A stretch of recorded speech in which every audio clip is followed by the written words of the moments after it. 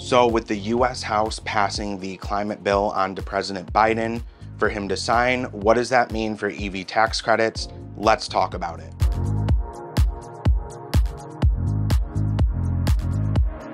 Hey guys, what's going on? My name is Anthony and welcome to my EV Tesla channel. In today's video, we're going to be talking about the EV tax credits that were just passed in the Senate, the House, and now being passed on to President Biden so that they're effectively law. So let's talk about all the details. So in this article from Electric, it says, as it stands, many of the bill's electric vehicle provisions are expected to go into effect for cars put into service after December 31st, 2022, and will stay in place through 2032, according to Consumer Reports. For new electric vehicles, a $7,500 tax credit could be applied at the point of sale. Those who purchase used EVs could be eligible for up to a $4,000 tax credit. The legislation would also do away with the previous limit that kept EV manufacturers from being able to offer tax credits once they sold 200,000 vehicles. I do have some details for you regarding that $7,500 tax credit. So when it says at the point of sale,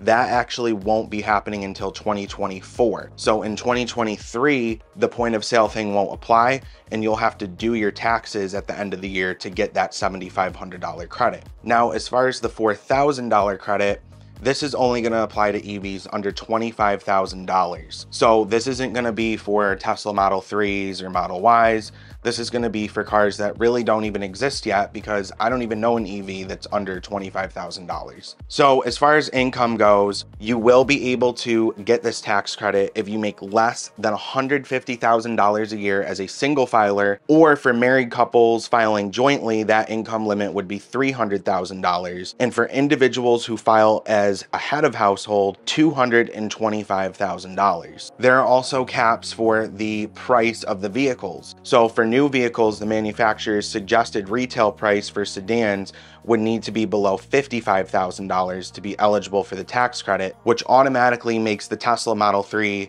long range not eligible. And for SUVs, trucks, and vans, that price cap would be $80,000. So if you're looking at the Tesla Model Y long range or performance, both of those would actually qualify for this tax credit. So the question is, should you buy an EV now or should you wait for these tax credits? Well, it's really going to be up to you because maybe the EV that you want isn't going to qualify for the tax credits. I know that there's something about how the batteries have to be sourced from North America too, at least like a certain percentage of them. I'm not 100% sure on that.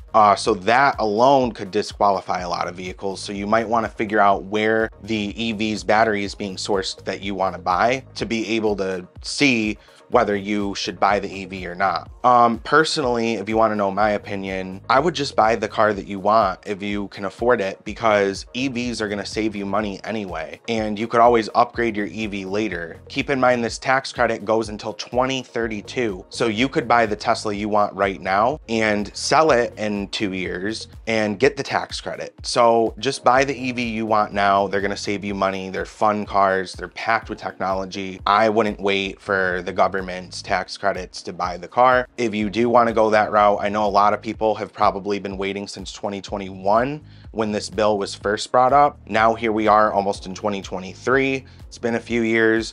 So, you know, we're almost there if you do want to wait. That is just my take. If you enjoyed today's video, make sure to give it a thumbs up and also hit the subscribe button and notification bell.